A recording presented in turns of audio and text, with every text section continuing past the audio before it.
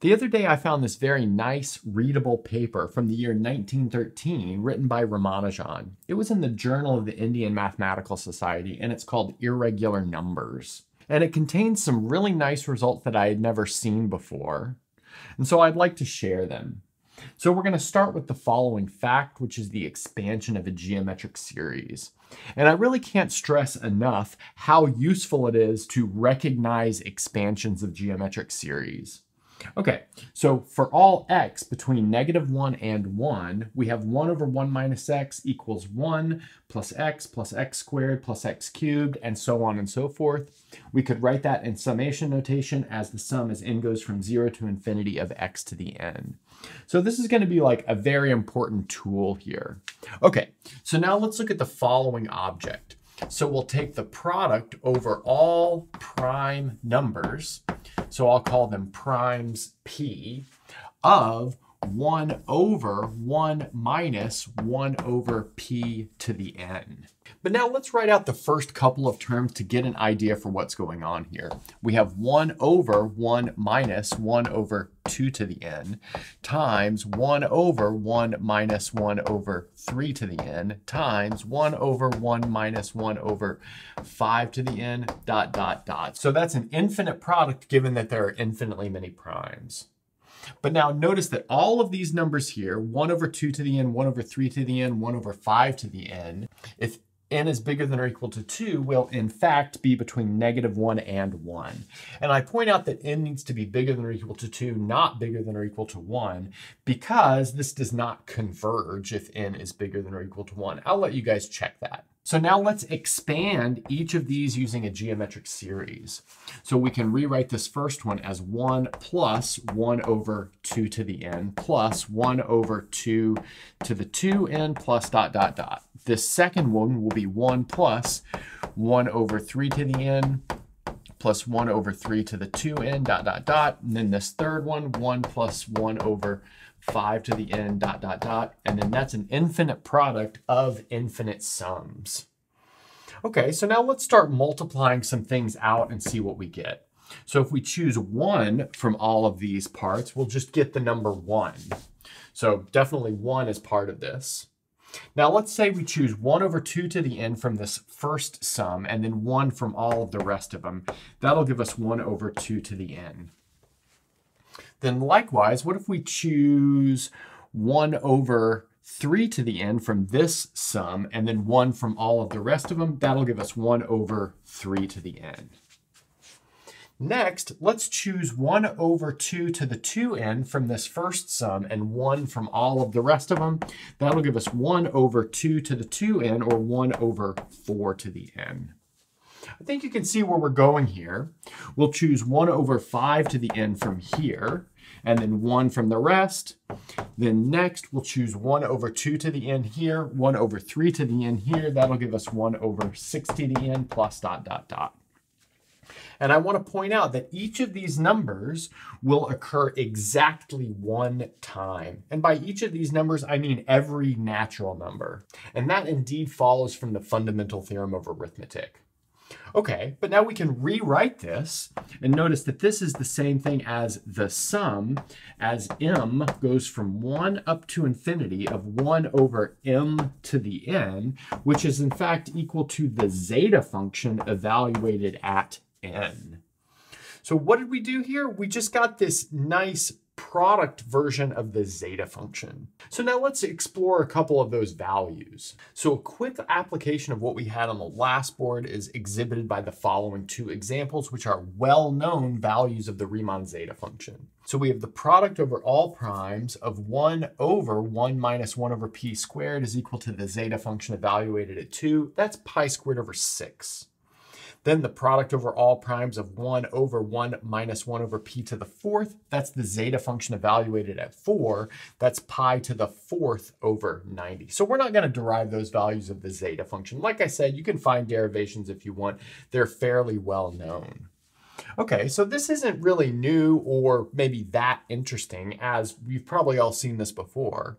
But if we invert these formulas, we actually get something nice, which can be molded into maybe some surprising identities. Okay, so let's invert these formulas and see what we get. So we'll get the following products after inverting.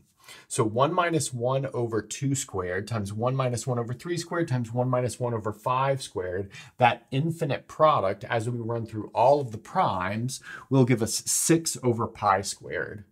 Similarly, if we take the power to be fourth, we'll get the reciprocal of the zeta function evaluated at 4, so that'll be 90 over pi to the fourth.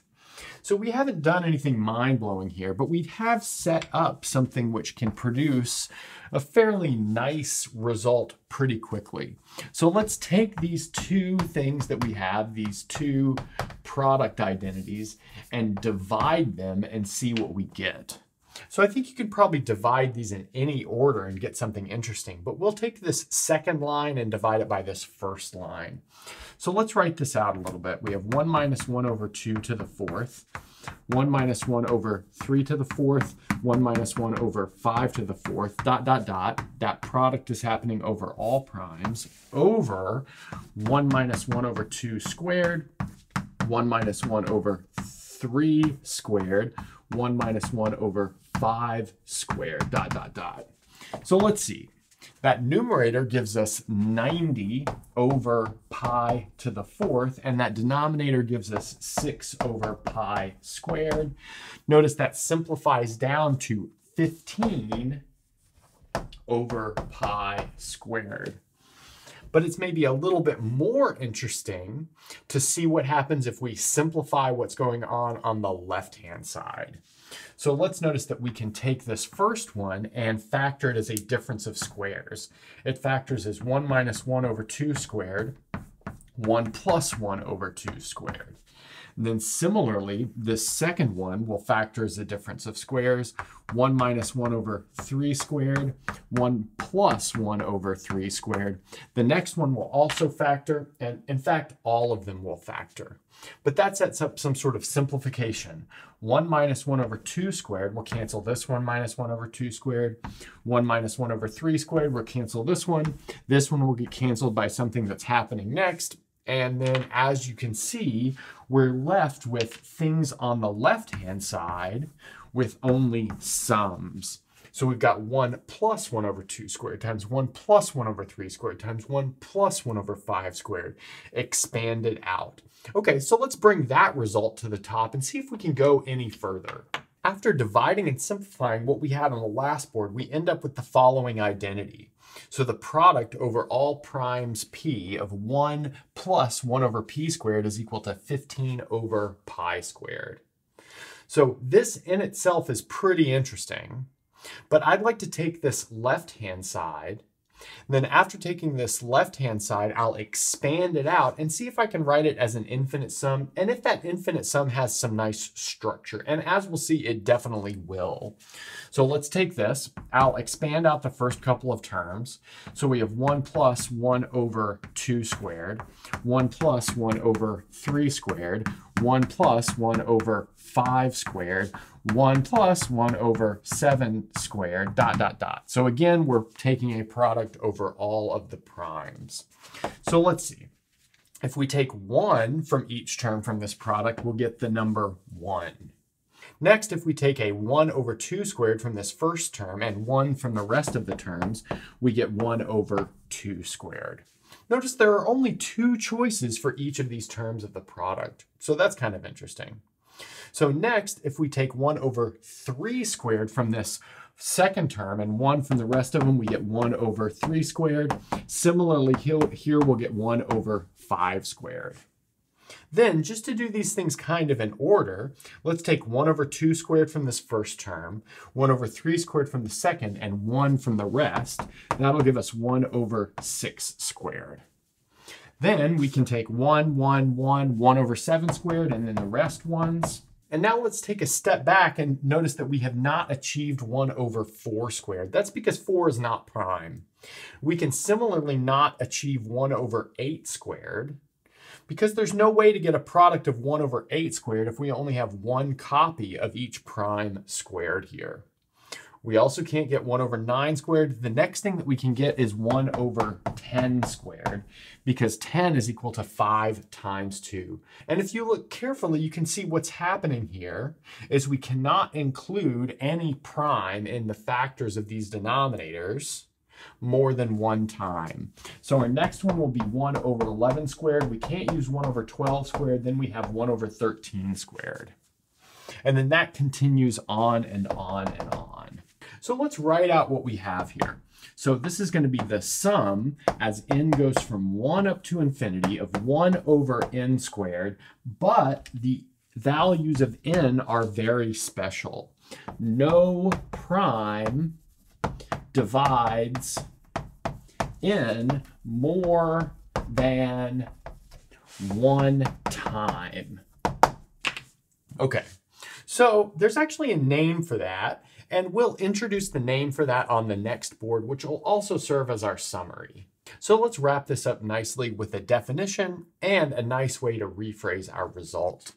So we say that a natural number is square free if for all primes p squared does not divide n. So you can rephrase this a bunch of different ways.